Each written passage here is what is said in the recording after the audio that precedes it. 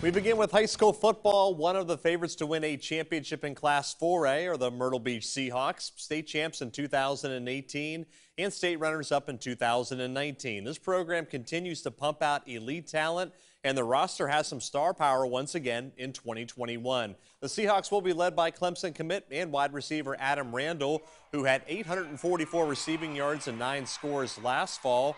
Throwing him the ball will be App State commit Ryan Berger, who had 23 touchdown tosses a year ago. Those two will be on everyone's game plans to shut down, but there are other strengths that the green and gold will display on the turf. We're super excited. We got 4 offensive linemen coming back. We play a lot of young guys up front there, so we might actually try to run the football a little bit. I don't know. We'll see what happens.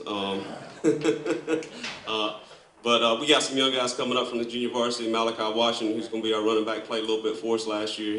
We're super excited about him. So we'll see. You know, those guys got to prove themselves. The Seahawks are set to open up the season at Dillon on Friday, August the 27th, after having to retool their schedule after 3 opponents made changes.